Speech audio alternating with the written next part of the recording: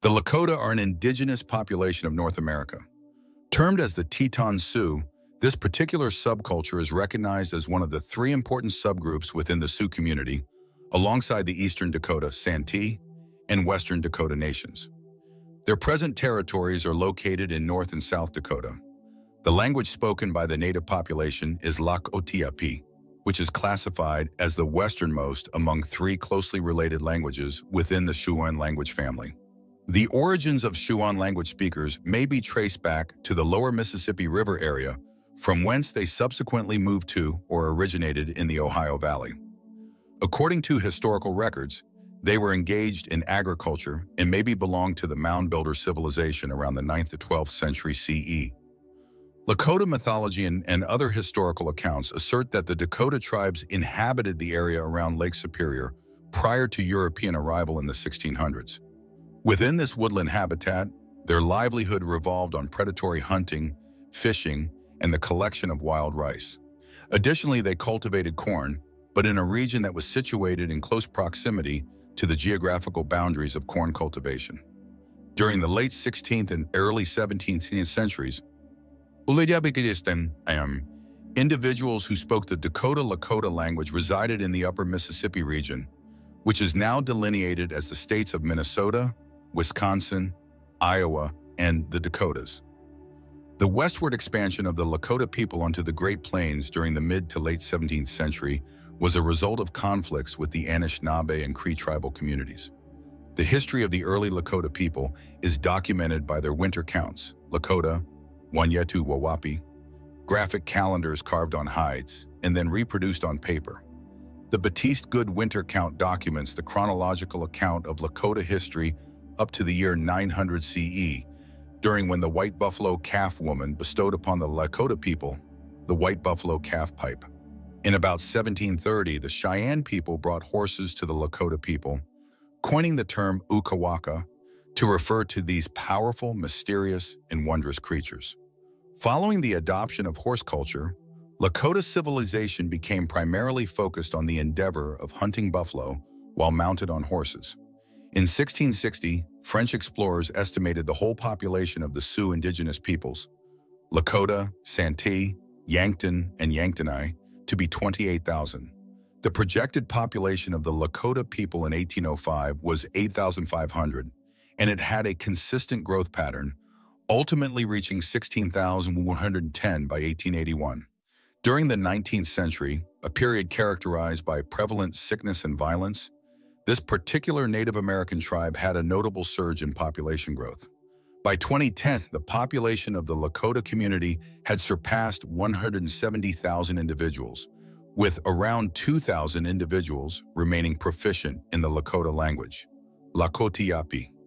Following 1720, the Lakota faction of the Seven Council Fires underwent a division into two prominent factions: the Siouan, who relocated to the Lake Traverse region along the boundary between South Dakota, North Dakota, and Minnesota, and the Oglala Sioux, who established their presence in the James River Valley.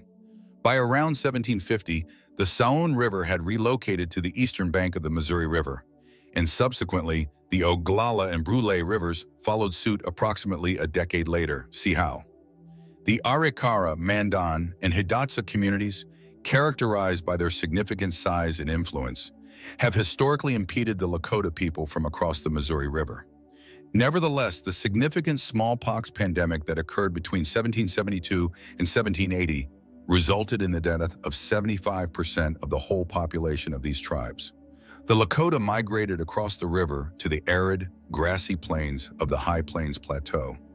The aforementioned individuals were the Siouan, characterized by their robust physique and growing self-assurance, and exhibited a rapid dispersion. In 1765, a Siouan exploration and raiding group, under the leadership of Chief Standing Bear, uncovered the Black Hills, also known as the Pahasapa, which were previously in the control of the Cheyenne tribe. A decade later, the Oglala and Brule migrations also crossed the Missouri River. Under the influence exerted by the Lakota, the Cheyenne population migrated towards the Powder River region in the western direction. The Black Hills were the place of residence for the Lakota people. The Lewis and Clark expedition of 1804 to 1806 saw a first encounter between the United States and the Lakota people, characterized by a mutually hostile confrontation. The Lakota bands refused to let the explorers to go upstream, and the group made preparations for a potential conflict, which ultimately did not materialize. In the Arikara War of 1823, some groups of Lakota individuals emerged as the first indigenous contingent to provide assistance to the United States Army in an intertribal conflict situated west of the Missouri River. In 1843, the Southern Lakota engaged in an assault on the village of Pawnee Chief Bluecoat, located near the Loup in Nebraska, resulting in significant casualties and the destruction of around 50% of the earth lodges. The second instance in which the Lakota delivered a rather severe blow to the Pawnee was in 1873, namely during the Massacre Canyon conflict in close proximity to the Republican River. Approximately 50 years later, subsequent to the construction of Fort Laramie by the United States on Lakota territory without obtaining proper authorization, negotiations were conducted to establish the Fort Laramie Treaty of 1851, with the aim of safeguarding European-American explorers on the Oregon Trail. The Cheyenne and Lakota tribes have engaged in armed conflicts with emigrant factions due to a rivalry for resources, as well as the encroachment of some immigrants into their territories. The Fort Laramie Treaty recognized the authority of the Lakota people over the Great Plains in return for unrestricted permission for European Americans to travel on the Oregon Trail for as long as the river continues to flow and the eagle remains in flight. The United States government failed to effectively implement the treaty provision against illegal settlement, resulting in instances when Lakota and other indigenous groups engaged in acts of violence against settlers and even emigrant trains as a means of resisting this invasion. There was a growing public demand for the U.S. Army to pursue punitive measures against them. U.S. Brevet Major General William S. Harney, with a contingent of 700 troops, retaliated for the Grattan Massacre by launching an assault on a Lakota town in Nebraska on September 3, 1855. This raid resulted in the deaths of around 100 individuals, including men, women, and children. Subsequently, a sequence of brief conflicts ensued, and during the period of 1862 to 1864, Native American refugees from the Dakota War of 1862 in Minnesota sought sanctuary in Montana and Dakota Territory along the western frontier, seeking support from their friends. The escalation of unauthorized settlement by Caucasian settlers on the plains after the American Civil War led to a resurgence of conflict with the Lakota people. The Black Hills had a sacred status among the Lakota people, leading to their opposition towards mining activities. During the period from 1860 to 1868, the United States Army engaged in military conflicts with the Lakota and their allies along the Bozeman Road, mostly because of disputes over the construction of forts aimed at safeguarding miners using the road. In the Red Cloud's War, Chief Red Cloud of the Oglala tribe successfully guided his community to triumph. In 1868, the United States entered into the Fort Laramie Treaty of 1868, which effectively granted permanent exemption to the Black Hills region from any kind of white colonization. However, after a span of 4 years, the presence of gold was confirmed in the region, prompting prospectors to converge upon the area. The military response to the Lakota assaults on settlers and miners was the deployment of Army officers, including Lieutenant Colonel George Armstrong Custer. In an effort to dismantle the indigenous community's commissary, General Philip Sheridan urged his military forces to engage in hunting and killing of buffalo. The post-1860 period saw significant involvement of the partnered Lakota and Arapaho bands, as well as the United Northern Cheyenne in several military conflicts. During the Battle of the Rosebud, the opposing forces effectively executed a delaying maneuver against General George Crook's army, so impeding Crook's ability to locate and launch an assault on their camp. 1 week later, they emerged victorious against the U.S. 7th Cavalry in 1876 at the Battle of the Greasy Grass at the Crow Indian Reservation, which adhered to the limits established in 1868. Custer initiated an assault on a communal settlement of many tribes, a size that exceeded his first estimation. In the Battle of the Little Bighorn, the adversaries, under the leadership of Chief Crazy Horse, collectively eliminated 258 troops, resulting in the complete annihilation of the Custer Battalion and causing a casualty rate above 50% for the regiment. Although the Lakota decisively defeated Custer's army, The Lakota and their allies did not experience prolonged satisfaction from their triumph against the U.S. Army. The United States Congress approved funding to augment the Army by an additional 2,500 personnel. In a sequence of military engagements, the bolstered United States Army emerged victorious over the Lakota bands, therefore concluding the Great Sioux War in 1877. The Lakota people were ultimately restricted to reservations, where they were prohibited from hunting buffalo outside of these designated areas and were compelled to accept food distribution policies imposed by the government. These populations were mostly dispersed over North and South Dakota, as well as many other regions inside the United States.